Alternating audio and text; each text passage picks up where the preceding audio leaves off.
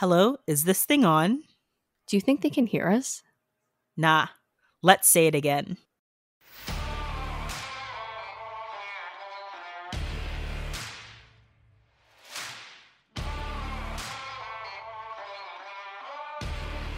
Hi, and welcome to the Gritty Nurse Podcast, an unfiltered discussion related to health and healthcare. My name is Amy. And my name is Sarah. And we are your podcast hosts. If you're listening on Apple Podcasts, Spotify, Google, iHeartRadio, Amazon, or any other podcast listening platform, don't forget to subscribe so you can get updates to when we have our latest episodes. Also, don't forget to rate and review us. And if you like what you're hearing and you love our advocacy work, don't forget to go to www.grittynurse.com and click on the donate button. As little as $1 or $2 a month for a total of $12 a year will help us with our monthly podcast costs, such as website hosting, our hosting platform, audio equipment, and the time and energy it takes us to put out good quality episodes. We thank you and we appreciate you. Hi and welcome everyone. I just wanted to start out by saying what a week it's been. I think just from a mental health standpoint, I'm glad that we'll be talking about mental health, and we've got to keep our eye and our pulse on this because I feel that things aren't getting any easier. I know the numbers are changing, but I think the mental health aspect and role has still been really heavy on all healthcare workers. But, we want to talk about a story today by a really, really great nurse that we had the opportunity to speak with previously.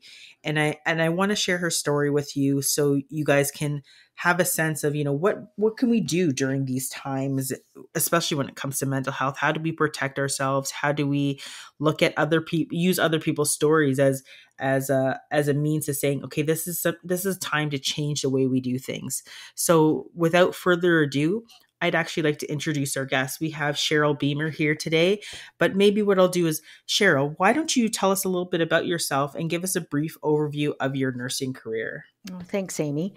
I've been a registered nurse for 35 years, diploma educated.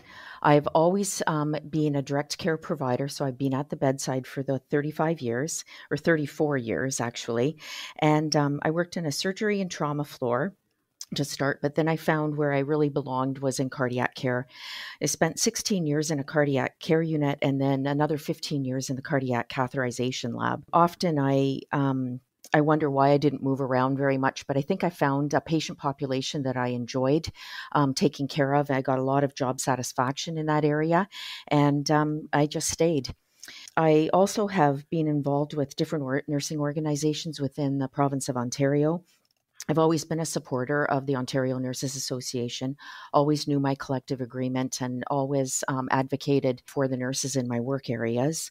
Never held a position with the union, though, just a supporter of them and what they did for us. I was on 2 best practice guidelines with the RNAO on the panels for them. They were both workload and staffing. I did some work with the Canadian Nurses Association.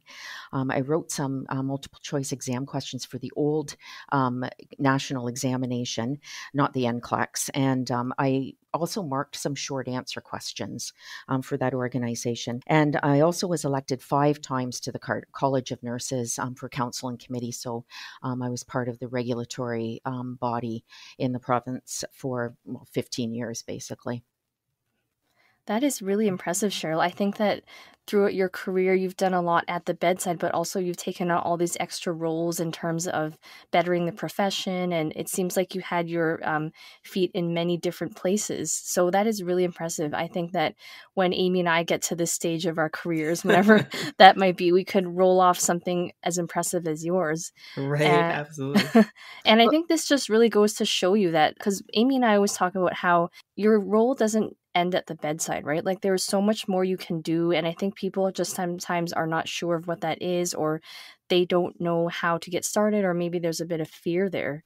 Like it sounds like throughout your career, you've always been involved in these extra activities that you've done. I think that's probably why I never went back to school to get my BSCN or do any further education, because I was involved in all these other organizations, and I got a lot of satisfaction out of doing them, and I don't think I really needed anything.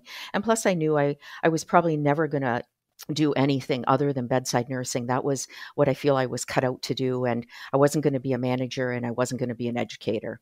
The only thing I really would have liked to do is be somewhere in professional practice, but I wasn't prepared to get my PhD for that.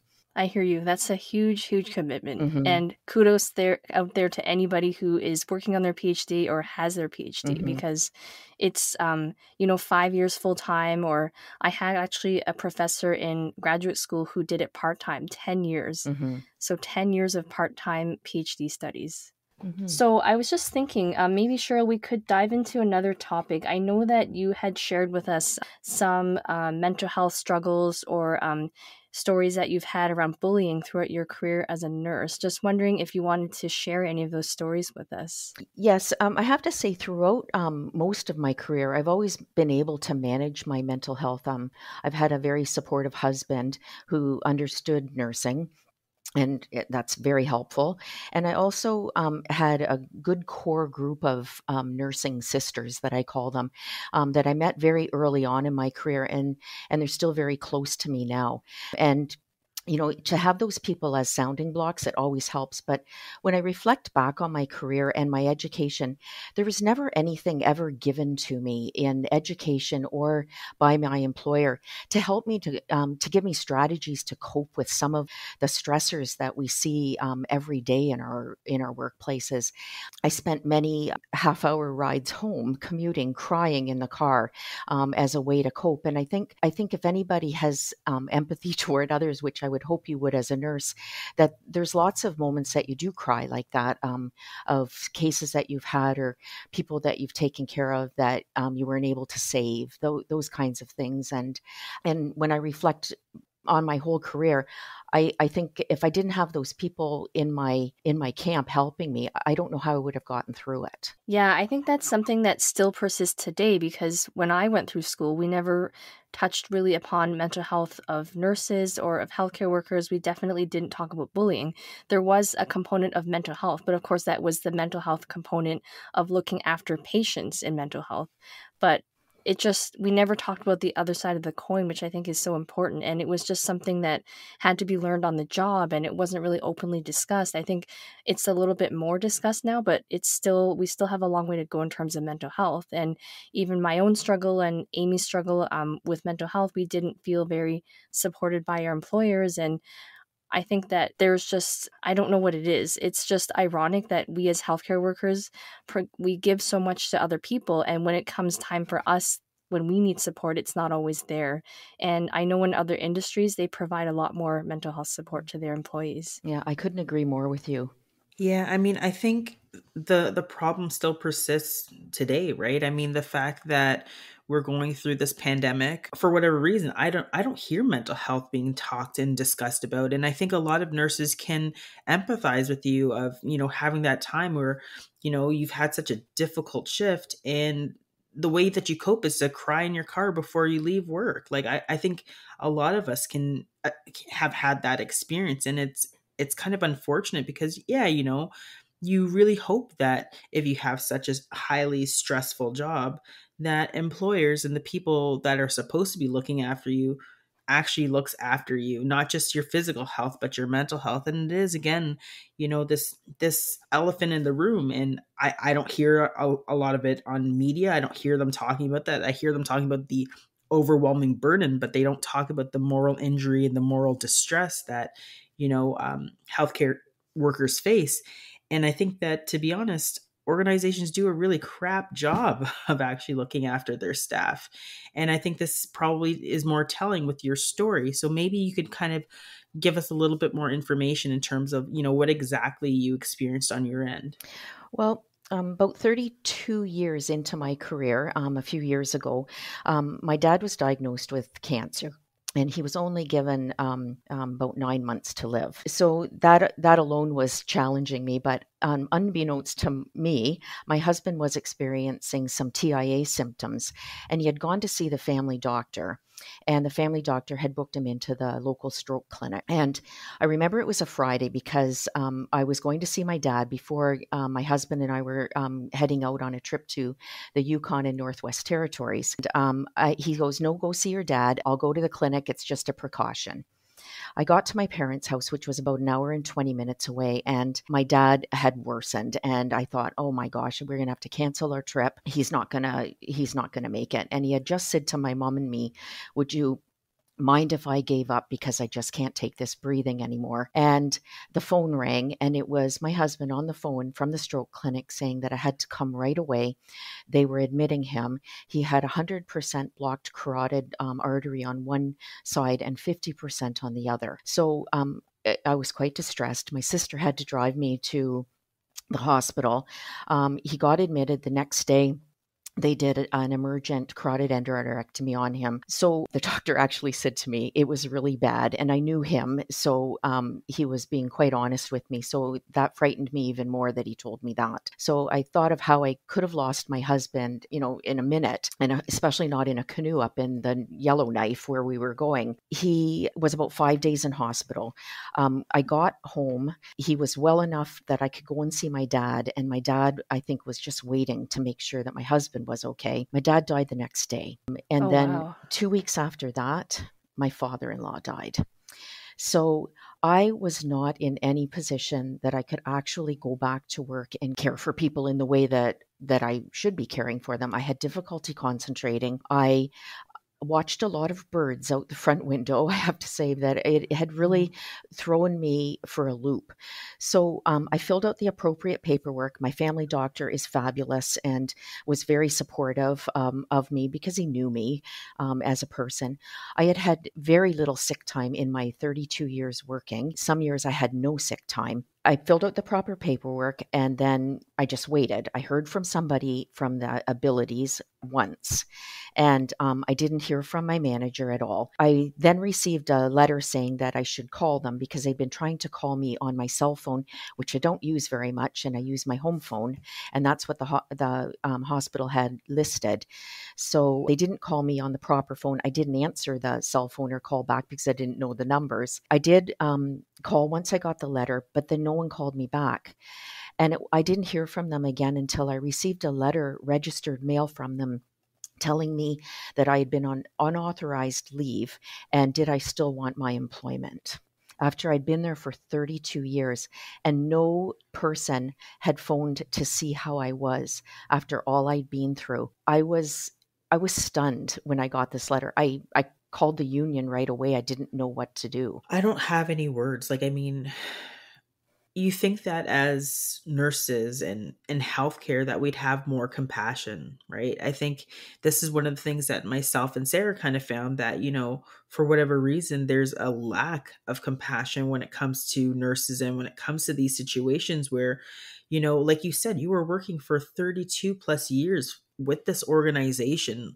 They probably knew you very well and knew the type of worker that you were. Clearly, you were dedicated, especially the fact that you mentioned that you barely took any sick time. I think that's actually something that's very relatable because a lot of nurses just they power through because we feel a sense of obligation. But when it comes to when the rubber meets the road and we need the time, we don't get the time. And I think that that was the worst thing that your organization could have done, and I'm sorry that you experienced that.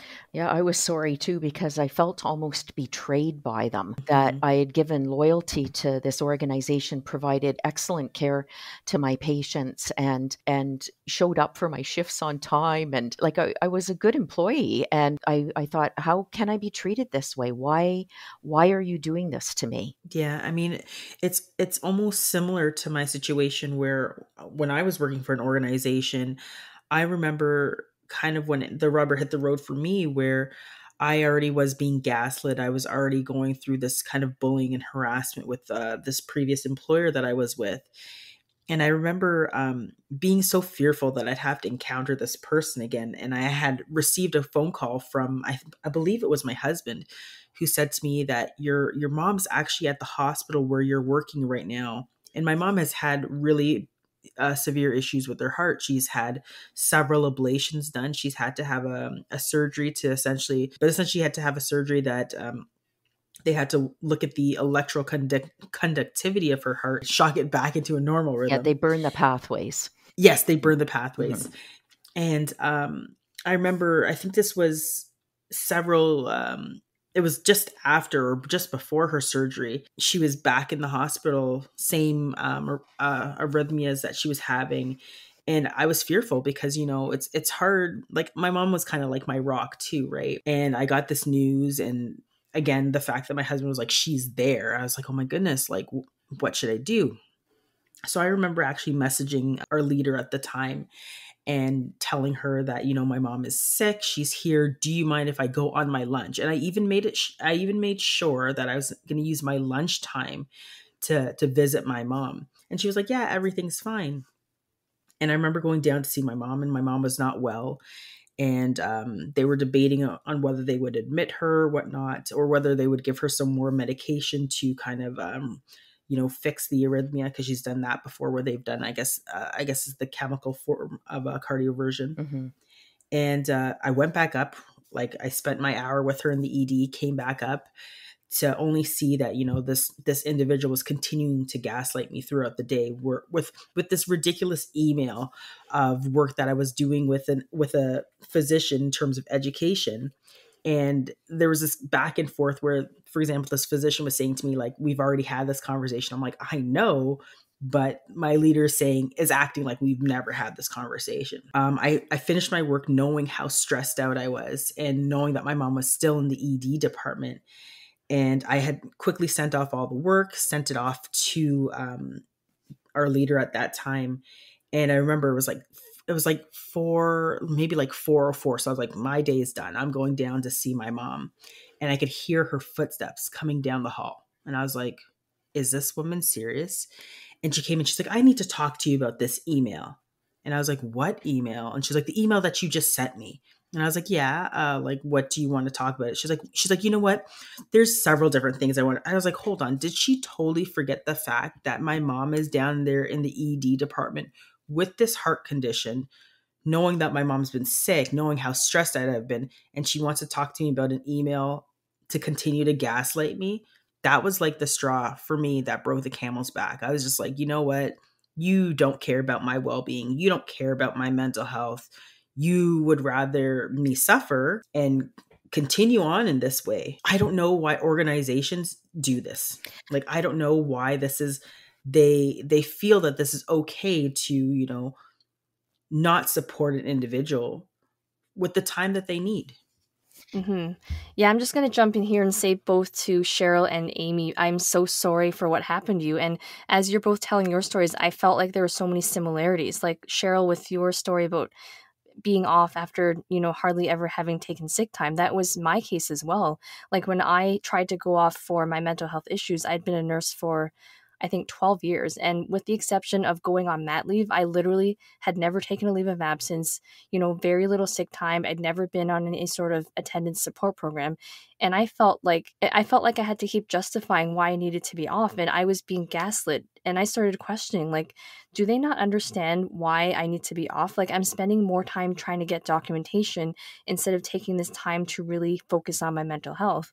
Yeah. And then even with you, Amy, like the story that you just told, I think I'd heard bits and pieces from you, but it just kind of made me wonder as well. Like when I was working in that particular organization, I was driving home from a conference. It was wintertime and I got into a car accident. And, I took the next day off because I needed to sort out insurance and paperwork in my car. And then my daughter got sick. And I remember asking our leader, my daughter's sick. And the response was, well, you've already been off for this one day looking at your car. You really should be prioritizing your work. And I remember being so stressed at the time because I was also new to that position that I was so afraid to take any time off that when my kids were sick, I got my mom to come watch my kids. I would rather have been home with my kids, but I was so afraid of asking for time off that I didn't know if it was justified or not that I didn't. And I really regret not standing up a bit more for myself and my mental health. But I think that people in these positions continue to get away with this behavior and there doesn't seem to be any recourse for, their actions, which is a huge, I think, systemic problem in healthcare. I couldn't agree more, actually, because if you think about how sick plans or attendance programs are in institutions with lots of staff, they're often quite punitive and demeaning and almost bullying to a degree of making you feel like you shouldn't be off for certain reasons. And Exactly. and I think nurses come to work sick and make their colleagues sick because they're afraid of having to be put onto the sick plan punitive meetings that you have to go to, where you feel Yeah. like you're getting in trouble for being off too many days. So I think when COVID hit, when the two of you were advocating strongly for paid sick days, I think it really hit the healthcare workers hard because they've been dealing with these punitive attendance programs for years, and I don't even know how that we can change this way. They tend to. I always said I felt like I was in grade school, and we were all getting detention for one child who behaved badly in class. And you get Right. that one person who's going to abuse the sick time and know how to do it. Right. Don't make all of us pay for it. Like there's going to be times that, like my example, that I needed to be off for an extended period of time. And what I needed was support. The only support that I can say I did get at the time from my employer is I did get 5 sessions with my EAP program, which I have to say the woman was extremely helpful. I thought I was going for grief, but I was actually going for how to deal with how close my husband was to death. And she was on it right away. She shifted from grief to that, and she gave me 5 fabulous sessions. But I didn't have any more after that. I had to pay. Right. I had to pay for them if I wanted them. Hmm. And that's the whole piece with this EAP. And Sarah and I have talked about this numerous times, where most of, like, thankfully you got some sessions out of it, but your mental health challenges didn't end after those 5 sessions. Like, you still would have needed support. And this is where hospitals can do a better job at incorporating better mental health plans. Like, I think there are some organizations that have as little as $200. Like, I mean, I think at that point the EAP is better because you'll get 5 sessions with $200. You might get one session, if that, and then again you might have to start with a new provider, and that's a whole other thing because now you're reopening up, having to tell your story again, and how difficult that is. But even just kind of bringing it back to you, Cheryl, and your situation, it was worse than mine. Like, it was, your husband died. My dad died. Sorry, your dad died. Sorry, Yeah. your dad died, and there was like no support really. And what kind of how were you able to work through that afterwards, and what happened with the employer afterwards? Well, I have to say, I was very fortunate to have my nursing sisters who actually were with me at the hospital with my husband, two of them. And they also told me that I was not going back to work. And when I thought I was fine, they said, "You are not fine, and you are not going back to work because you are not going to be looking after patients the way that you should be." So because I had them telling me that, it was enough that I knew that I needed to stay off. But when I did go back, I felt I went to one of those punitive feeling meetings where they make you feel like you were off for all the wrong reasons because it wasn't Hmm. physical, it was mental. And they asked if I needed any supports. I said, "Well, just let me be in the reception for a while and then I'll go back into the rooms and see how I do." So it was very early on that because of the shift I was on, I had to go back into one of the rooms. And it was in the middle of an extremely awful case that was not going well. And it had not been going well for a couple of hours. But because the nurses in that room, their shifts were over, we had to go in to relieve them. And I remember saying to them, "Can one of you at least stay in here because you've been here for the whole time?" But all of them insisted on leaving at the end of their shift. So I got tossed into the middle of this. Well, we used to call them shit shows. And it wasn't much longer because the patient passed away. So then I had to deal with a death. I had to deal with the family and the spouse. I was left on my own. And I have to say that I came home from work that day and I said to my husband, "I don't know if I can do this anymore." And I'd only wished that some of the people that I'd worked with had identified that I wasn't ready to go in there yet, but and that one of them would have just stayed behind and said, you know what, I'll be here with you, don't worry, and that kind of thing. But nobody did, because they all just thought, oh, she's been here for 32 years, she's fine. And I wasn't at that time. I did confront those colleagues after, and I said, you know, you shouldn't have done that to me. You thought I was okay, but I wasn't okay. And I Mhm. got through it, because it's what you do when you're a nurse. You check things at the door and carry on. And I did get through the whole evening, which was a tough one. That was a day I cried on the way home. And there hasn't been a lot over the years, but there's been enough that that's how I've coped. And I just wish that there had been something more in place, that people would have been more aware of what was going on around them. Right, right. I think that maybe what you're speaking of is like an actual accommodation for your mental health that you were going through, because if it had been written down in black and white, I think that would be pretty obvious. Like when someone comes back to work and they can't lift more than 10 pounds, there it is in black and white. You can't argue that. But when it's mental health and it's not treated the same as a physical problem, then people kind of use their own judgment. And you actually did ask for help. And that's not something that's easy to do, I don't think. And even then, you weren't met with the support that you needed. So I feel like, there's a lot that could really be changed in the system. Well, often what would happen when people would come back, an email would come out and they would just say that so and so will advocate for themselves. But even if you do, how do you get somebody to help you when you're advocating for yourself? So I found that situation hard. I did manage to work for 2 more years after that, and I was good, and I think I was back to where I was. But that initial return to work was really tough. Yeah, I mean, I think Sarah hit the nail on the head there with even some of those forms, right? I think it should be as simple as, what would you like someone else to do if it was you in that situation, right? If we were to put the senior leader in that position, if we were to put the manager in that position, what would they have liked the organization to do for them? And it's just like, for whatever reason, it's like the rules don't apply, right? But if we did have some type of a structured document, like the documents that they have for, a physical ailment, but they had it towards mental health, I think that would be a much better form of assessment, because that could say, here's the abilities I have, here's some of my limitations, here would be an unhealthy situation to put me in. And it would be the onus would be back on the employer to make sure that the worker is still coming back to do their coming back to do their job, but coming back in a safe environment. And they don't do that for mental health, and it is quite a shame. They don't, because the next year I had to have some surgery. So when I came back, they did do that.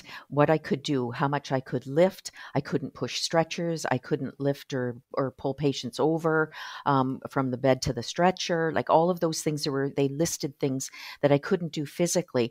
But when I came back from a mental thing, they didn't list the things that I couldn't do. Yeah, that is absolutely the worst. And that's why we continue to say that, mental health is health. And just because you can quantify, how long my leg might take to heal, or how long, that knee surgery might take to heal, it's not the same as the brain. It's not the same as mental health. It's not the same as a difficult situation that an individual may be facing. And organizations must do a better job at including this as a crucial aspect to making sure that their workers are healthy and thriving throughout their jobs. That's also a reason why we see nurses leaving in droves. There are no real retention strategies when it comes to supporting nurses. I know money is one aspect, but we also have to look at the huge gaping hole of burnout, compassion fatigue, and really, how do we help our employees through that? And I think this is going to be huge after COVID.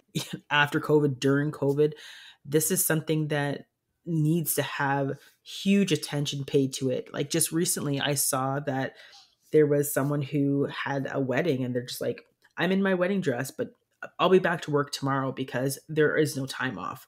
Or the fact that I just recently saw, I don't think this person was a healthcare provider, but the fact that she was 17 years old and her father had committed suicide the year before, and she committed suicide just yesterday. Like, we have to really understand that there are a lot of things impacting not just like regular people, healthcare people, and we need to deal with it.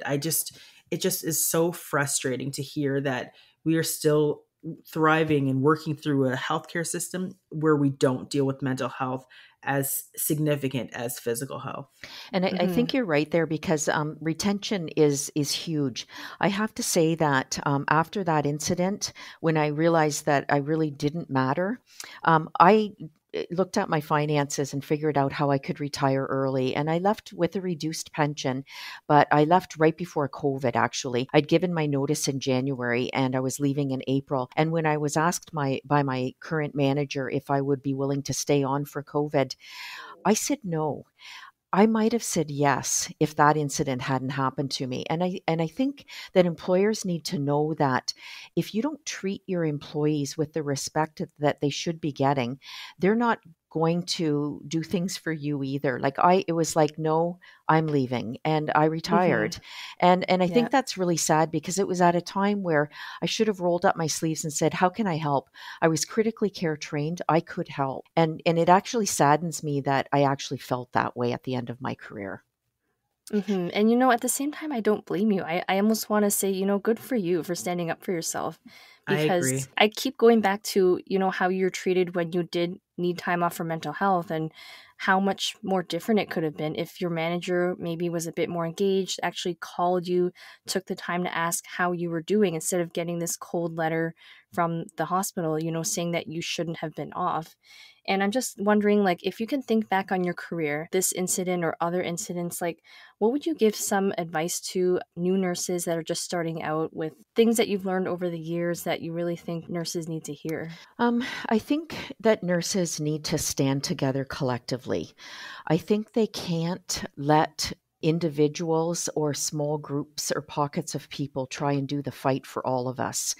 The union does their advocacy, RNAO does their advocacy, and within workplaces, there is nurses that, like myself, who stand up and say that's not appropriate level of care for that patient, or we need to look at the skill mix here. And there's always nurses that want you to be the voice, but never want to stand beside you. They'll stand behind you and let you do it. And if I could say anything to nurses out there, new nurses, is you need to know your collective agreement. If you work in a unionized environment, you need to stand together as a group. You need to speak up for patient care and nursing practice. Like those, we're accountable to a college for practice, but there's managers and directors and vice presidents out there making decisions on skill mix and levels of or numbers of nursing, like the ratios of how many nurses. Well, there's no ratios. They just keep cutting nurses, and then the workload gets harder, and those people are nurses a lot of times too, but they're never accountable to the college. But if something happens in a workplace because they're short staffed, it falls to the nurse who's caring for that patient, and it's not the decision makers that decided that we weren't going to have the number of nurses that we required to take care of that patient. And I made an example once when I was actually at the College of Nurses Council table when I was actually speaking on this issue. And I said, it's like that train wreck, and I know I'm going to pronounce it wrong, the Lac Megantic in Quebec. And all the decisions that were made to cut the staffing there from the higher ups fell to the two engineers that were left on the train that night. And they were held responsible. That is no different than nursing.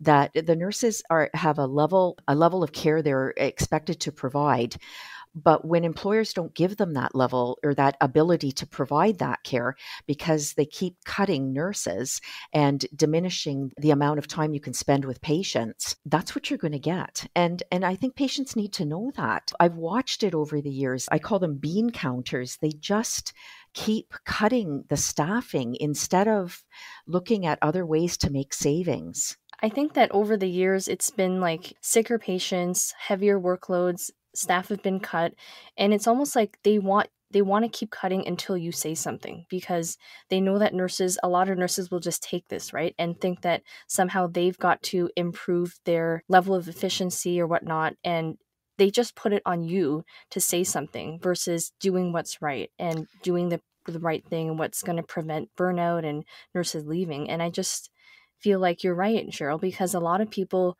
they stand behind you. They stand in your shadow. You know, they want to be anonymous. They cheer us on, Amy and I, but they're not willing to do a little bit of that work either. But they're very happy for the work that we've done. And I think that it starts from the time you're in nursing school to know what a nurse is and what your responsibility is in advocacy. And it's not just standing back and letting somebody speak for you. It's actually getting out there and developing the skill of speaking up for yourself, advocating for yourself and not just your patients, caring for yourself and not just your patients. This is something that we all really need to start doing for ourselves. And I think that, over the years, I have to say that because I've been a strong voice that way, it's been quite detrimental to me because I've experienced bullying because of that. And it's like, I can't say it's from all my managers. I had one manager that said to me that she would sit in a meeting when she was going to announce something. She didn't know if it was going to be popular or not. And she would say to me, she said to me later, I always looked at your face because I knew if I was on the right track or not. And I Right. laughed and I thought that showed complete respect for me because she knew that I would say, yeah, you can pull that off. Or no, you can't pull that off. And so did she use me? Absolutely. But it was for the benefit of the nurses and the unit. But then I had other managers that if I would I would say, I'm not sure if that's good for patient care, or I'm not sure if the nurses are going to be able to do that, or I don't know if that's within their scope of practice when they wanted to bring in someone else. I had other managers that they were bullies. And that's the only way that I can describe it. And it really actually made my work life quite miserable at times. And I then got to the point of just keeping my mouth shut. And I didn't feel good about myself doing that, but I had to do it for my own mental well being. Yeah, no, I hear you. And I think this is where we talk about advocacy, and there's been like a long-standing history of silencing in nursing. So I don't want people to forget that, for a very long time we were told to be in the shadows. We were expected to be the supporting character and not the main person talking about issues or concerns with healthcare or concerns with patients. It was mainly like physicians, our colleagues. I do feel that there's a little bit of a groundswell. There is a little bit of change coming. I think that, it's good to see other nurses in media, other nurses speaking up. Like, for example, there's going to be a protest next week where nurses are talking about some of the issues that we see in terms of Bill 124 and some of the cuts that we're seeing in nursing. And I think that, change is coming. But this is where I want to urge, like, universities, colleges, nursing schools, here and far in between, that we need to teach advocacy like this at the education level so we can, we have nurses coming out feeling equipped to become advocates, because I don't think that it's definitely not something that they teach in nursing school, this form of advocacy. But I mean, through your own years of experience, Cheryl, and just through the fact that myself and Sarah said we've had friggin' enough too, that we decided to share our stories and share other people's stories, and let people have a true illustration of what nursing is. But I think that advocacy piece is so important, and I don't want you to shut your mouth. I want you to keep speaking up, even if you feel that you're not in the role to do it. I think it doesn't matter where you are as a nurse, whether you're at the bedside, whether you're retired, whether you are still in the thick of it. I think that you still have an opportunity to speak up, and if you can, you should. Well, don't worry, I have, because I'm currently working in a vaccine clinic, and there was a bit of a time, and we're still having a bit where there's a bit of hostility and aggression toward the vaccine nurses right now for people who are feeling pressured to get the vaccine because of employers or being able to enter hockey arenas and things like that. I did speak up saying that I felt that we needed a bit more of a security presence there at the door when people come in, to know that we have security there.